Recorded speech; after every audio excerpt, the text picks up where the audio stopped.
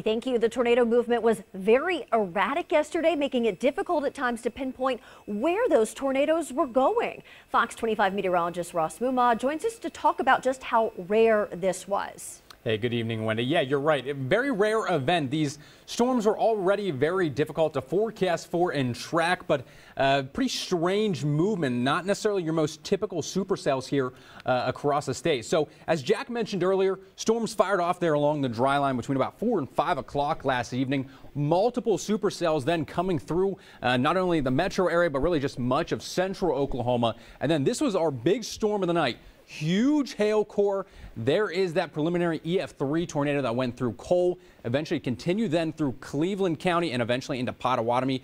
Textbook look there with the hook echo as it continued then through the Pink and Stella area and then eventually towards Shawnee. But as we take a look at the velocity, you're going to notice just how strange the storm movement actually was. Typically, these storms move west to east, maybe a little bit north or south, but generally west to east. Instead, you're going to notice here, this takes a direct left turn and goes directly due north. So it spares Goldsby and also spares Norman as it was headed that way. And this is very, just deviant storm motion. This can sometimes happen with some very strong storms that begin to meander a little bit. They're almost stationary, and then they can change directions very, very quickly. And we actually saw it happen multiple times throughout the evening.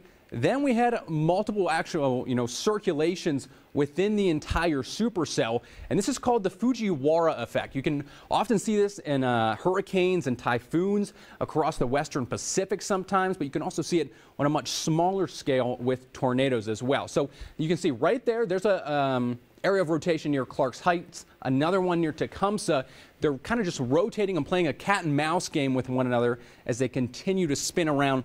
Typically, that stronger rotation wins the battle, and as you can see here, this one surges up from the back just through Shawnee, and then eventually, again, makes that left turn straight due north up near the Meeker and the Fowler area. So a pretty strange event with that deviant tornado motion and the Fujiwhara effect both happening. So really just a great reminder that no matter what the storm, you never can know exactly where they are going to end up moving. So always make sure you stay put, make sure you stay in your safe spot.